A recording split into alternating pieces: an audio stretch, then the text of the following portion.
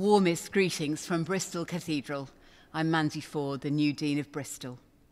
I'm so sorry that we're not all gathering along St Mark's Road for the Grand Iftar this year. I've seen the photographs, and what a picture of unity they celebrate.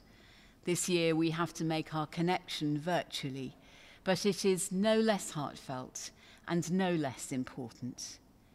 In both the Christian and Muslim traditions, our teachers tell us that we are all part of one body, and that when any part of the body suffers, we all suffer. As a citizen of Bristol and as a person of faith, I share with you the suffering of our communities as a result of the coronavirus. And with you, I pray for healing and well-being for all. Each of us is so precious to God who made us. Each of us is precious to one another.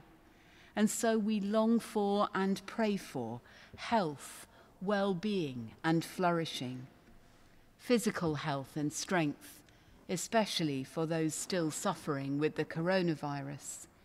Spiritual well-being for those who have been isolated or lonely in the past year.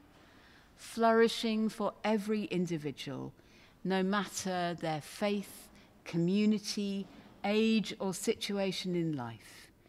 May this be a time of blessing for you and for our city. Ramadan Mubarak.